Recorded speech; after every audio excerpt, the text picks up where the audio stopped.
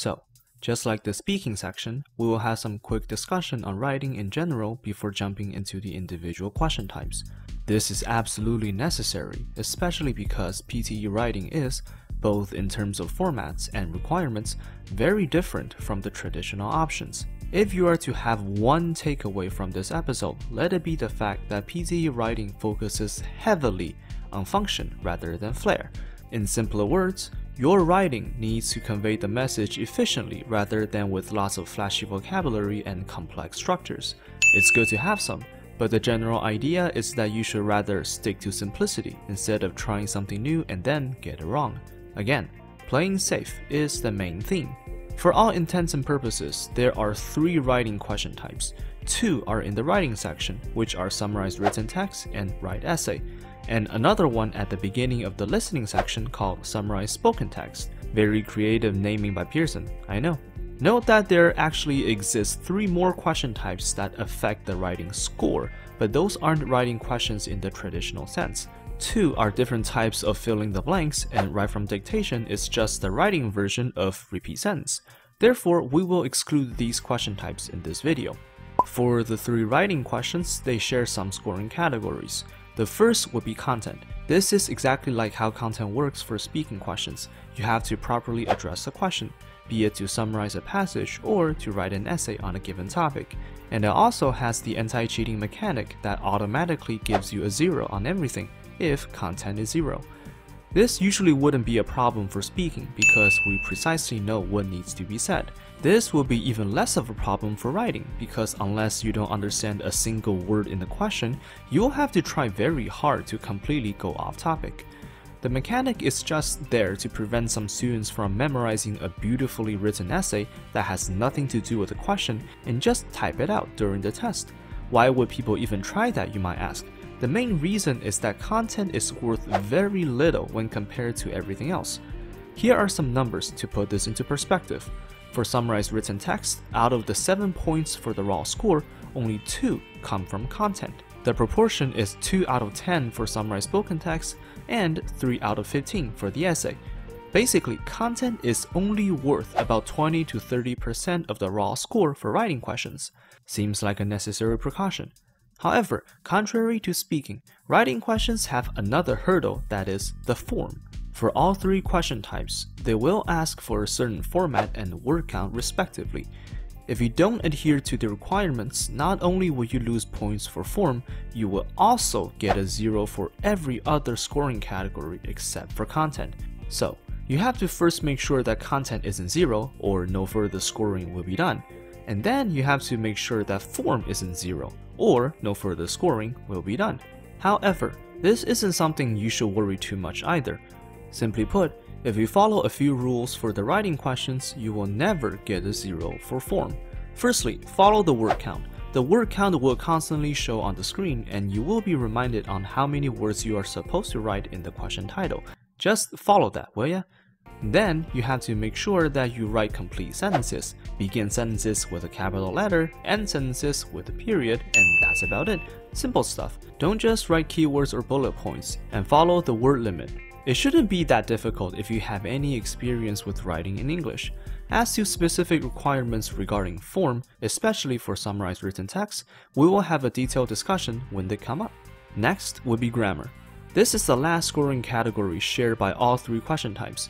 There are some very interesting observations to be made about grammar. Firstly, the raw scores for grammar for all writing questions go from 0 to 2, but there exists some room for error, especially for the essay. For all question types, a 1 in grammar means you have some grammatical mistakes, but it doesn't affect understanding. This is very interesting. It basically means that certain grammatical mistakes are tolerated, but not others. This is not something that I understand completely, but the general philosophy will become clear to you guys once we understand what constitutes a 2 in grammar. For summarized written text and summarized spoken text, a 2 means you have correct grammatical structures. As for the essay, a 2 means that errors are rare and difficult to spot. To put them all together, you should pay attention to the following. The first is quite obvious, which also aligns with the theme of the test. You should try to reduce mistakes to a minimum, even if that means you have to make things simpler. This is what I constantly bring up with my students when going through their essays. If there are some convoluted way of writing that you feel adventurous enough to try, don't do it during the test. Stick to your comfort zone and try to make as few mistakes as possible. If your comfort zone is insufficient to help you achieve your target score, which is something that we can find out beforehand, you expand that comfort zone and experiment with new grammatical structures during practice, not gamble with your $300. The next one is the emphasis on structure, not on the comparatively trivial grammar stuffs. For PTE writing, if you have some mishaps on grammar, like mixing singular and plural forms, using the wrong tense, or something of a similar degree, it is not penalized as hard as messing up the grand structure, like missing a preposition or the lead of a clause. Sure, it is the best if you can avoid all mistakes in grammar, but certain ones are worse than others. Either way, simplify your writing and use familiar structures to ensure that you will at least get a 1 in grammar. This will work for most students, and for the ones going after a 79, I would recommend some practice to improve writing habits, so most mistakes are prevented to save time when revising. For grammar, the essay is of particular interest for you to improve and expand your repertoire because it has another scoring category called linguistic range, for which the raw score also ranges from 0 to 2. This is basically assessing how good you are with your structures and how complicated your sentences can be. Despite its existence, linguistic range does not equalize essays for PTE and for IELTS. You do not need to write an 8-point essay for IELTS to score a 79 for PTE. You should still focus on reducing your likelihood of making a mistake, and a little bit of complexity would suffice for most situations. The next scoring category is somewhat different for the essay than for summarized written text and summarized spoken text. Vocabulary is also scored between 0 and 2, but for the summary questions, it focuses on the keyword appropriateness. To put simply, you should summarize the passages using the words in the passage.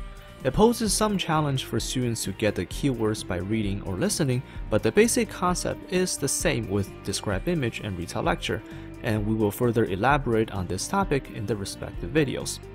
For the essay, however, vocabulary depends not only on how many big words you use, but also on how native your writing is. It specifically mentions idiomatic expressions and colloquialisms in the requirement, which are not necessarily difficult words, but more about the usage, so it has a stronger focus on your writing to be more native-like. Sound familiar? Instead of just throwing fancy words around and not actually using them correctly. Just like for linguistic range, if you want to try out something new, do it during practice, and let a knowledgeable teacher, like myself, to tell you if you're using the words in the right way. When we talk about essays, I will show you guys some simple ways to drastically improve your linguistic and vocabulary range with some simple but highly effective methods, but do bear in mind that this is pretty much only needed by students going after a 79. Then we have spelling. This is not scored for summarized written text because whatever difficult words you want to write are shown to you in the passage. Well, I don't know what would happen if you do make a spelling mistake, but even for summarized spoken text and the essay, spelling really doesn't seem to matter too much. Firstly, it ranges from 0 to 2 as always, but if you make one mistake, it goes down to 1. If you make another, you get a 0. Seems a bit harsh, but again, it really doesn't seem to matter. Here's why. This is a report card of one of my best friends, who is also one of my earliest students.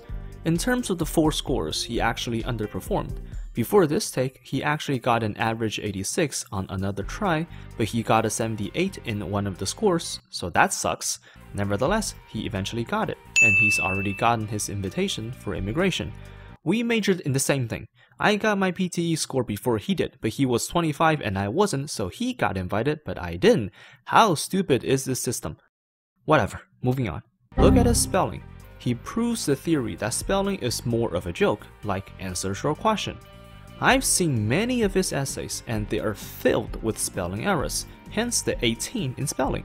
However, as to his disability for spelling, his words, not mine, he gets pretty close, and that's the important bit. At least your spelling can't be too wrong, or else the machine will not be able to recognize what you're trying to say, and that will cause a problem with your content, which we should have established this a long time ago, is not ideal. So yeah, I really couldn't be bothered with spelling at all, as long as you can get close. Another thing to look out for about spelling. Agencies claim that you should either completely go with American or British, but not mix them up.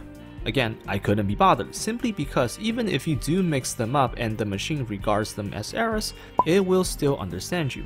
This definitely doesn't have to worry you. If you know the differences between American and British spellings, then great. If you don't, you should probably first worry about getting the spelling correct, instead of which correct version to go after. The essay has one more scoring category, which is the development, structure, and coherence. I don't want to talk about this too much because I only got an 87 in written discourse, so obviously I suck. Summarized written text and summarized spoken text don't have this because you just have to write a summary that encapsulates the important details. As for the essay, you need to develop your argument and show some logic, along with an introduction and a conclusion. So this basically evaluates all that. And there you go. These are all of the scoring categories for the writing questions. We will talk about them in more detail when we get to them, but for now, you have to remember that playing safe and making fewer mistakes is the most important goal. Get rid of whatever mentality you have when practicing for IELTS or TOEFL writing so we can start fresh and get it right. Please don't forget to like, subscribe, and share if this has been helpful, and send me your writings so we can have a more specific discussion on how to improve in certain areas. I can't speak for you guys, but I'm not leaving home before the virus completely dies out, especially now that Dota has released the TI-10 Battle Pass. And I'll see you all next time.